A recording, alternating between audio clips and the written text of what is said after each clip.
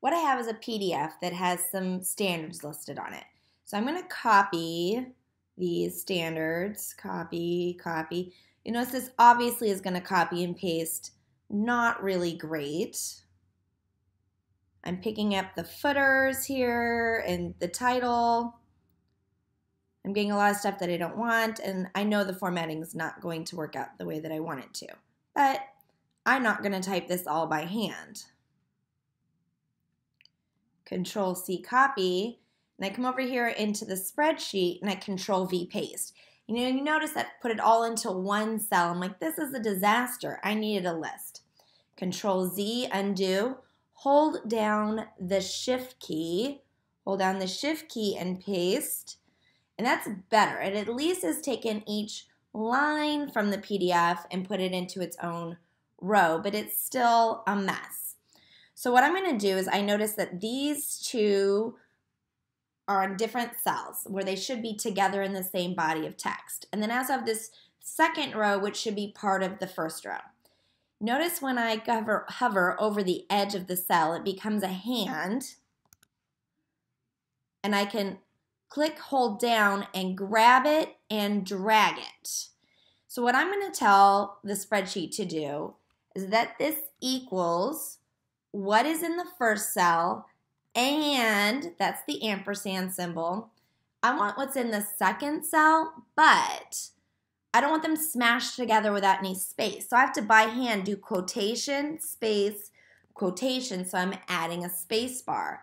And I want what's in the second cell, and I want what's in the third cell. But again, I'm going to need quotation, space bar, quotation. I'm going to and need a space and need what's in the third cell.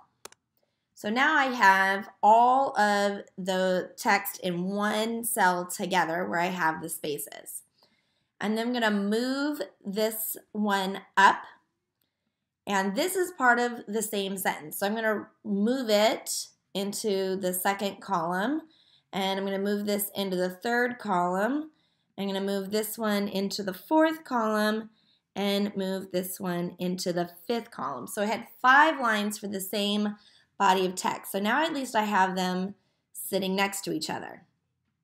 So now I want to put them all together. I want to concatenate or smash them together. So this equals the first cell and a space and what's in the second cell and a space and what's in the third cell and a space and what's in the fourth cell and a space and what's in the fifth cell. Enter. So now I've got all the text together. I've concatenated it or smashed it, so that's great. I'm going to keep going here. I'm going to drag this one up. It's all together in one, so I don't need to do anything with that. Come up here with the 3, but the 3 has multiple lines. So I'm going to drag each one of those into their own side-by-side cells. I'm going to by hand do this one more time. This equals what's in the first cell and a space, and what's in the second cell and a space, and what's in the third cell and a space, and what's in the fourth cell. All right, now that is obviously going to get tedious, so I'm going to show you a shortcut. But I have all these blank rows now. I can't even see what the next line is that I want to move. Plus, this is page numbers and things. So I'm just going to highlight these, right-click, and delete the rows. I'm going to keep moving the text around so that each thing that's clustered together are all in the same row. I'm going to come back up here to the one that had 5. 1, 2, 3, 4, 5. And assuming that that is the maximum number of cells that I want to concatenate together. Notice when I click on the cell that there is a little square in the bottom right-hand corner. It's called the fill down square, and notice when I hover my mouse over top of the fill down square, it changes into a crosshairs. I'm going to click and hold down and pull that down, and it's going to copy the formula. So notice when I double click, it says take the first cell and a space and the second cell and a space and the third cell. Now I don't need the fourth and fifth cell concatenated together into this, but I don't want to have to do this by hand. So I'm just going to say take all the first 5 cells and put them together. So I'm going to keep going. Move this one, move that. Oops, Control Z is an essential skill when you use spreadsheets. I put it in the wrong spot. And move this one up. Move this one. Right, and so why is this saying hashtag REF, reference? It has a error, and that's because I dragged the cells. It is wanting to use the A7, but I replaced the A7 when I dragged, and so they disappeared, so to speak. So the trick is I just click on one that's working, and I look at the fill down square, and I just drag it down, and I fix the formula. So what I'm going to do is I'm going to do all the standards. I'm going to drag them all in the right order, and then copy and paste with the fill down square the formula. I'm going to remove these blank rows, delete, move this to the second column, move this up, second column, third column, move this up, second column, third column, delete these rows,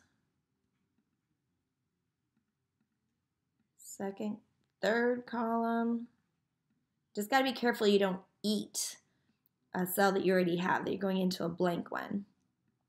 Move this up, next to,